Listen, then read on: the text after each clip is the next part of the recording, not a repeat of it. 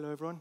So this talk is about a tool that we have designed and implemented, PillarBox. It's related to protection of security logs. This was done in collaboration with Kevin Bowers, Catherine Hart, Juels at RSA Labs sometime recently. I will start by motivating the main design decisions behind this tool. Advanced threats, or also known as advanced persistent threats, are already a reality. We all know that in this audience, the goal of a sophisticated attacker is to exfiltrate data or tamper with data. Typically, this data is owned by an enterprise and corresponds to some critical information. So we seek to protect against that. However, in doing that, there are some challenges.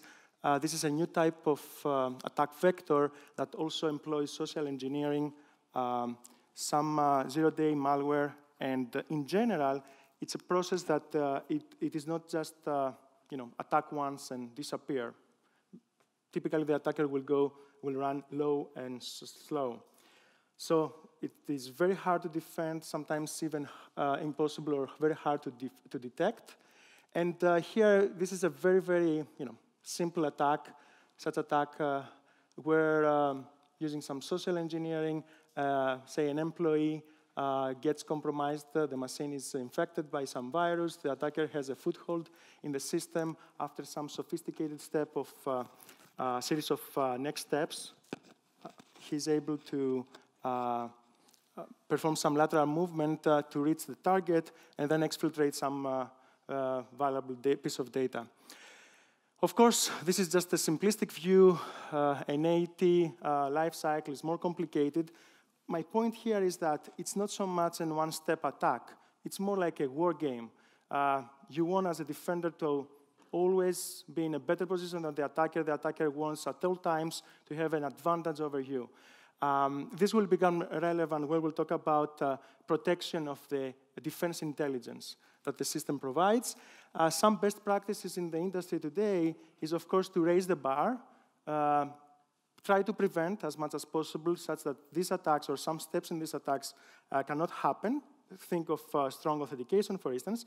But perhaps more promising or more realistic is the view that the attack will happen anyway, so try to monitor your system and learn, increase your visibility, do some analysis, and when you detect, perform some action.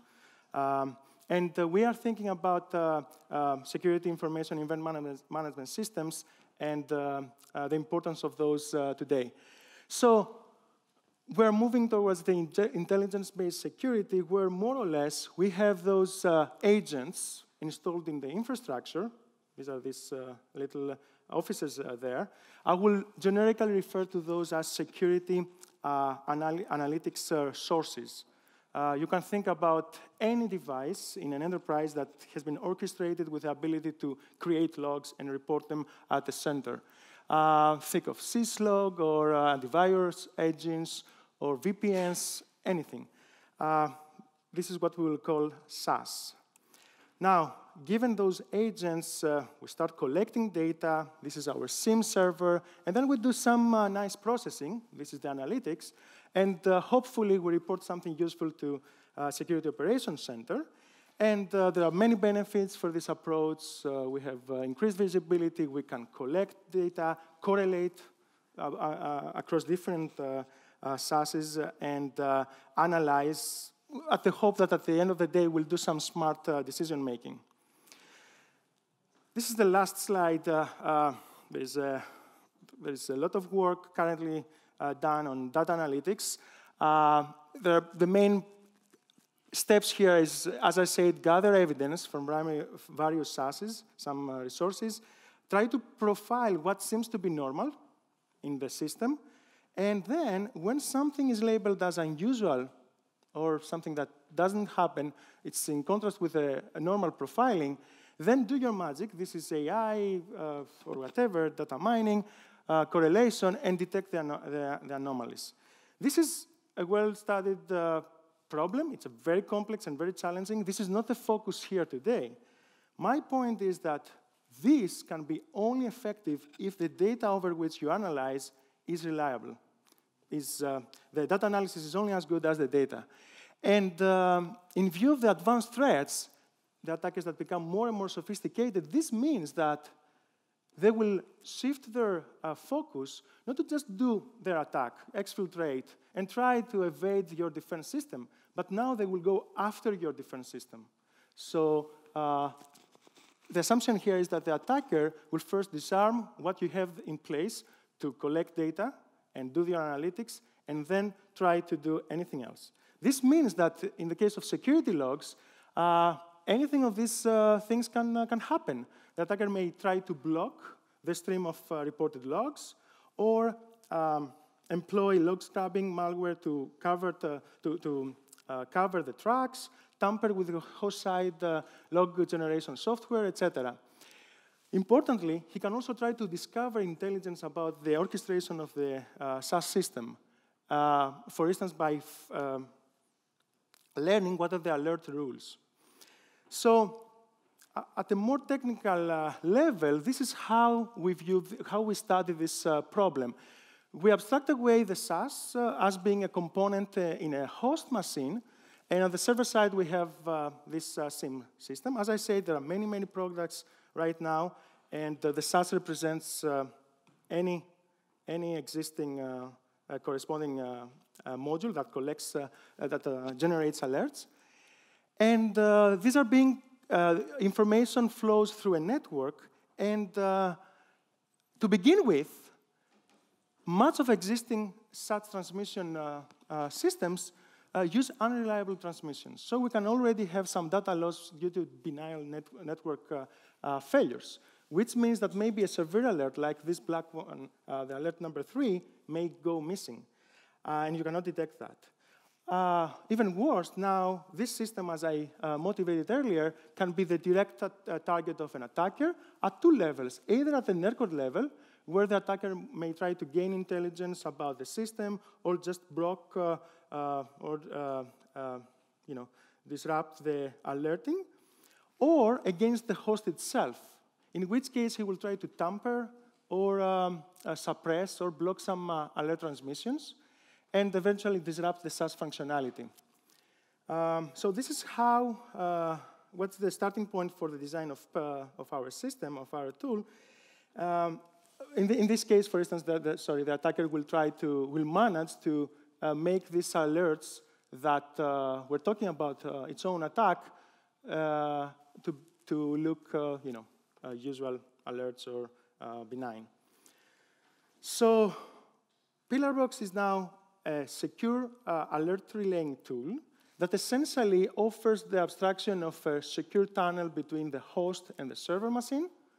It's a protected channel, and we draw the analogy, and actually we borrow this for our name, for the name of the tool, from what actually is the case in UK. The mailboxes are this PillarBox, this pillar, as they called, and we draw the analogy there that everything you put there, the mail you put there, if you assume the Royal Mail Service, will reach the destination, and at the same time it's very opaque. You cannot really look what is in there, or you cannot put your hand in to take it back.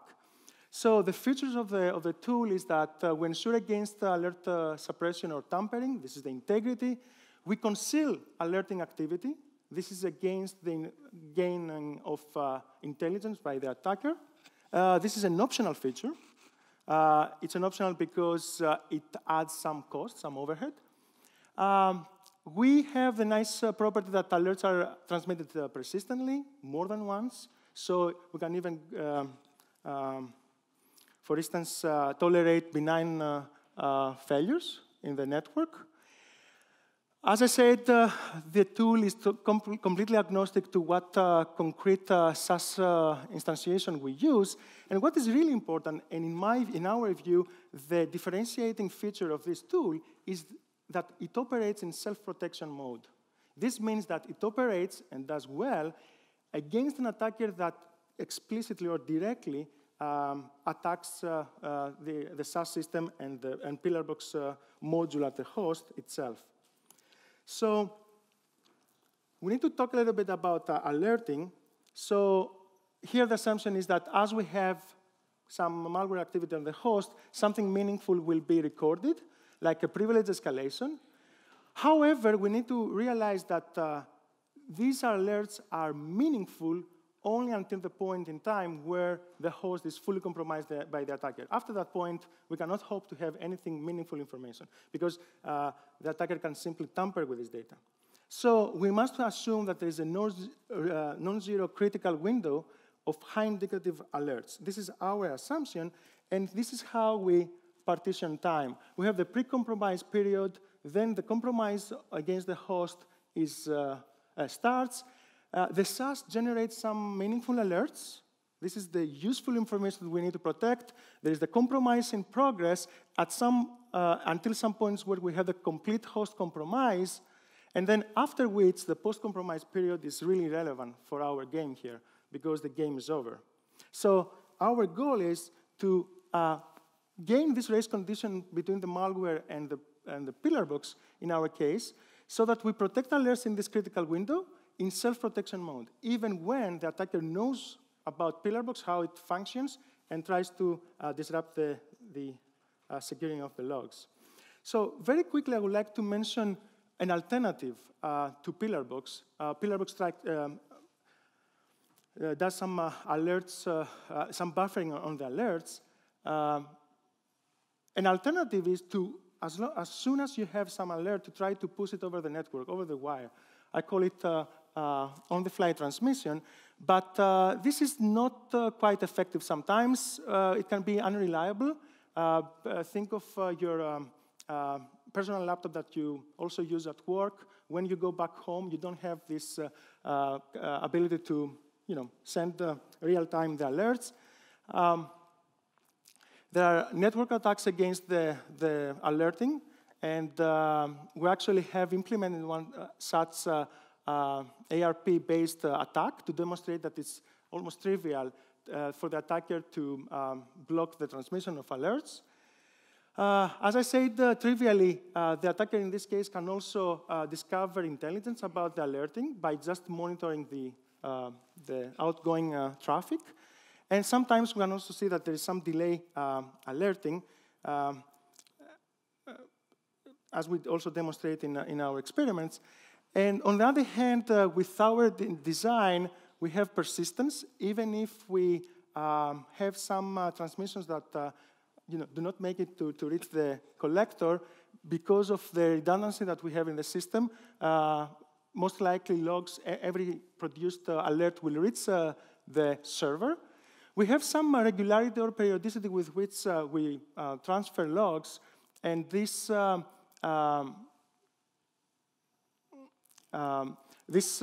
the nice property that if there is anything in the any attack against the traffic, this will be detected. We have some stealth, meaning that the attacker will not gain, based on alerting behavior, any information about how we have orchestrated our system. And also, we put a lot of effort on the speed, such that we gain this racing condition. So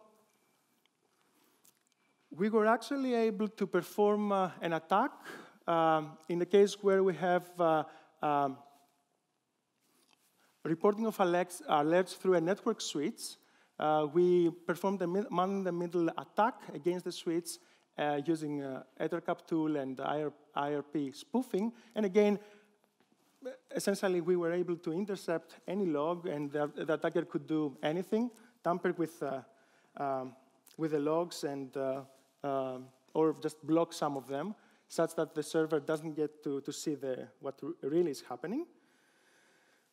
In the next few slides, I will describe to you in a bottom-up fashion what are the main design decisions that we had for PillarBox and how we achieve the properties. So as soon as a log or alert is generated, in PillarBox it is signed and encrypted, and it is added in a buffer. So this means that, say that we have this attack in progress. This is the first alert. This is signed and encrypted and buffered in this box, the buffer. And we use a key that evolves over time in a forward secure way, meaning that now the next one that is being generated is signed by and encrypted by a different key, and so on and so forth, until some time where, periodically or on demand, these logs are sent to the server. With this one, and of course the server goes through the chain of keys and gets decrypts and verifies that everything is intact.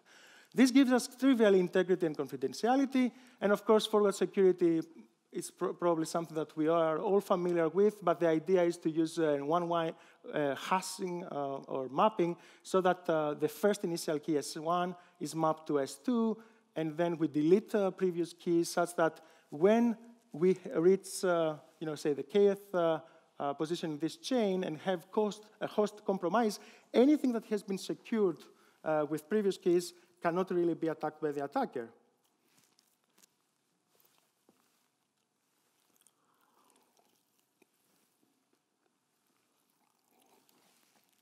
The next step in our bottom-up design will be to be more redundant in our transmissions, meaning that we will not empty the buffer, but we retransmit everything that we have. So this means that in the next step of the attack where we have a second alert, the first one keeps being transmitted to the server, and so on and so forth. So we add some redundancy in the system, and this gives us persistence. Even if we have some network problems, benign network problems, we guarantee that a given alert is more likely to be received by the server. Then we will make the transmissions a little bit more systematic, and we operate as before, but now transmissions are periodic. And if a buffer that is expected at a certain clock tick is not received, then we have a new special alert, the heartbeat alert.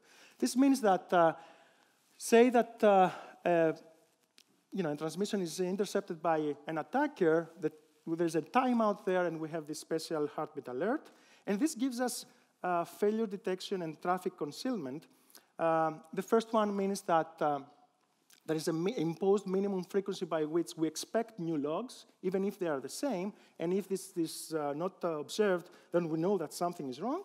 The other is just by observing the network traffic, the attacker is not able to gain intelligence about what is being transmitted. The final step is that even these periodic buffer transfers now are further encrypted. And not only that, but now our buffer is restricted to have a fixed size, and this means that as it's being filled, we're forced to overwrite previous messages, and we do that in a route-robin fashion.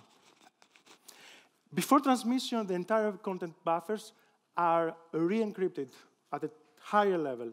This means that if this is the current index in our box, we have the first log being secured, we have the attack progressing, we have more of these logs. At some point in time, we reach the heartbeat, the entire buffer content is encrypted, is sent to the server, and we continue in the same fashion. Now we have another period, encryption of the entire contents of the buffer, and so on and so forth. Okay, so this gives us the extra property of stealth, which is beyond confidentiality. Now we completely protect any information related to the state of the SAS system or PillarBox at the host side. The adversary do not even know how many alerts his attack has been generated, or even an alert was ever generated. Why? Because now we have a fixed size buffer, so just observing the length of transmissions doesn't give you anything, and we also have this extra layer of encryption. So moving towards the implementation of our tool, this is the general PillarBox architecture, and the alerter in our case is the SAS system. Buffer is what implements the buffer. It's a data structure with some crypto. We have a transmitter who periodically will get the buffer contents and send them over the network. We don't assume anything about the type of network transmission. Even UDP, unprotected UDP, can be used. At the receiver, at the server side, we have the receiver getting what is being sent, and the decryptor is the counterpart of buffer, where crypto is applied in the reverse order to get back the contents. And these are all delivered to what we call gap checker. This is the module which tries to put everything in order, because we may have some buffers that come out of order, or some buffers do not make it at all. This is the guy who tries to put everything in order and see if there are any gaps in the sequence of keys. And this corresponds to...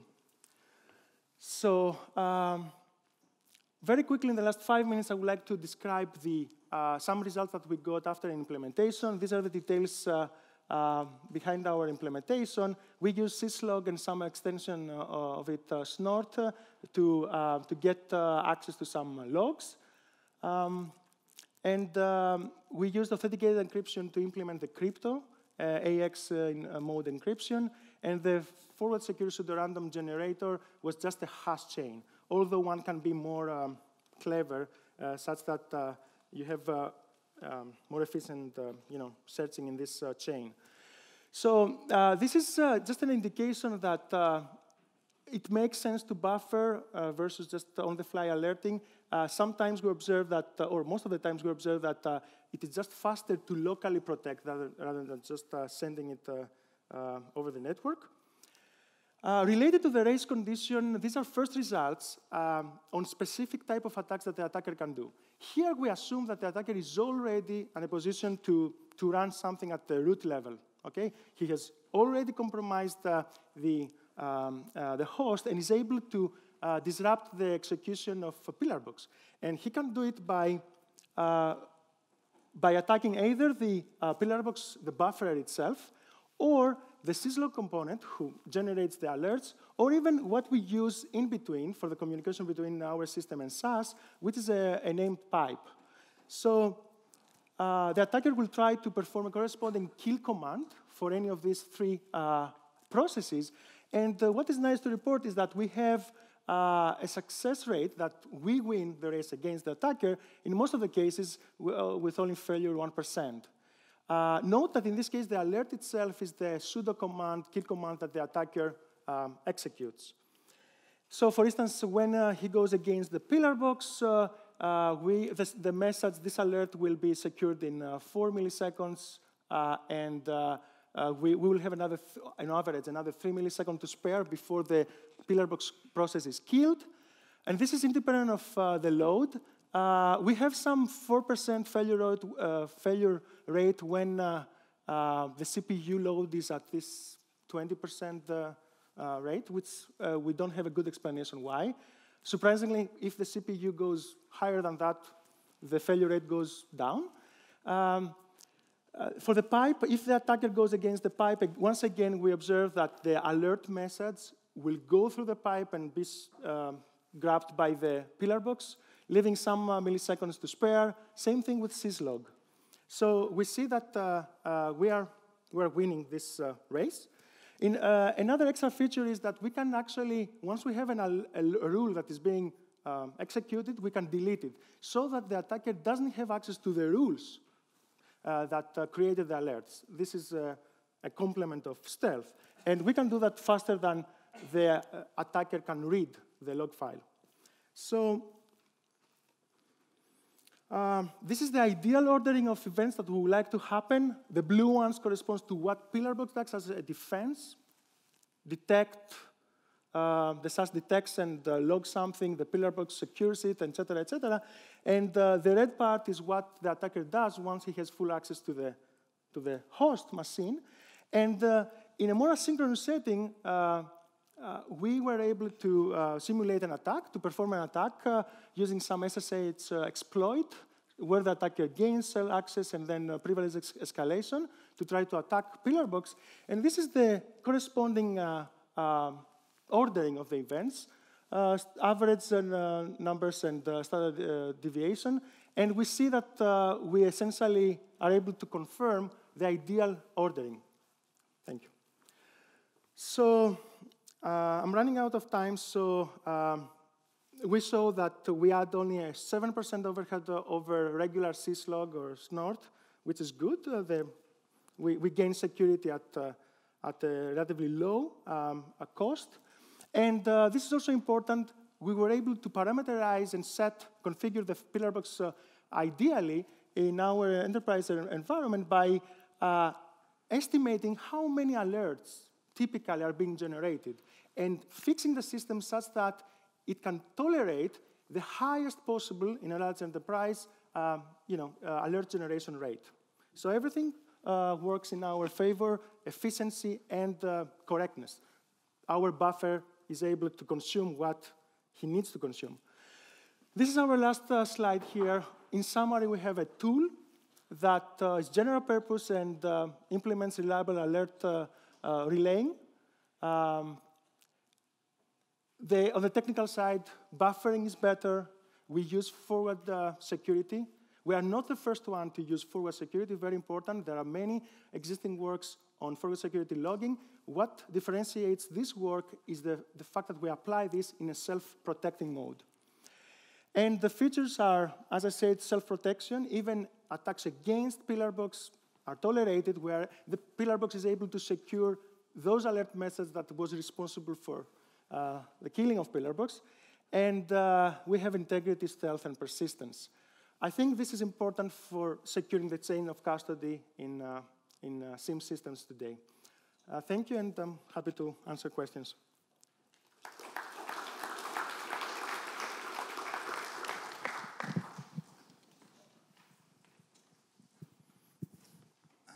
Yeah, I'm sorry if this is, I'm here, so I'm sorry if this is a very naive question, but at the very first RAID conference, so 17 years ago, Bruce Schneier presented forward secure logging for intrusion detection. And if you just do what he did, and you have a reliable transport protocol, TCP, for instance, and you create alerts regularly so that you have the stealthiness property, I really don't see what PillarBox brings on the table. So what did I miss? That's actually a great question. Thanks for asking that.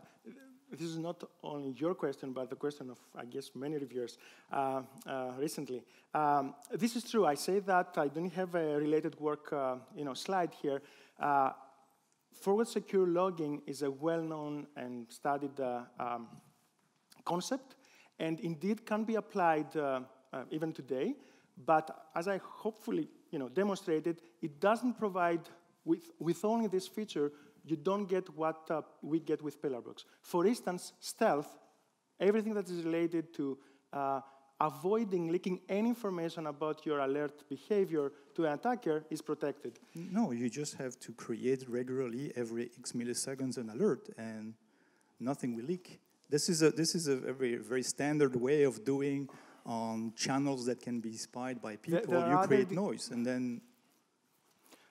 there are other details related to the constant size buffer, the fact that logs are not closed until later.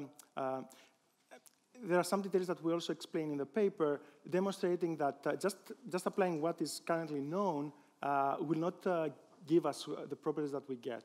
I don't believe that self-protection was, first of all, it was definitely not studied, and it will not be supported by just applying what exists in the literature. Okay, thanks. I guess I'm missing something.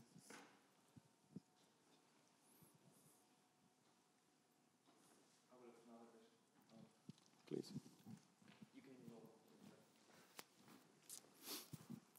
So you very much have this race condition, as you correctly mentioned, and you measured it right now against some sudo kill command, which I think from an attacker perspective is not exactly smart to kill the process, because then you would immediately see the gap that you would monitor on the server side, right? So if you consider another scenario, for example, what I would do as an attacker, try to steal the key material, which is used to sign and encrypt the commands, or the log commands. Would that be different in terms of race condition? To be honest, I don't think that we have tried this one. If I understand your version of attack, instead of trying to kill PillarBox, just try to read the corresponding ready-to-be-used key. Yeah, exactly. Such that even, okay. Yeah, I'm not sure if this will be in favor of the attacker. I really cannot comment on that. I'm assuming that in our study, this was perhaps tested, and we figured out that it's slower. But I think it's a good because what you do right now is actually spawn a new process, which is a pretty slow process on Linux. So excuse me? You spawn a new process right now with the sudo command, and this is probably a bit slower than you would do some very smart specific attack, which is faster. So I wonder what the general race condition outcome would be if you have other attacks. Yeah, unfortunately, in this aspect, we could not have something that is provably secure to really formalize what we mean by self-protection. This is more like an engineering type of feature, and we did our best. But I guess this is a good point that maybe there are other, fast, if not faster, ways for the attacker to try to disrupt the, the securing of logs. Indeed. Okay, thanks. Yeah. Are there any other questions? Okay, then thank you a lot. Thank you.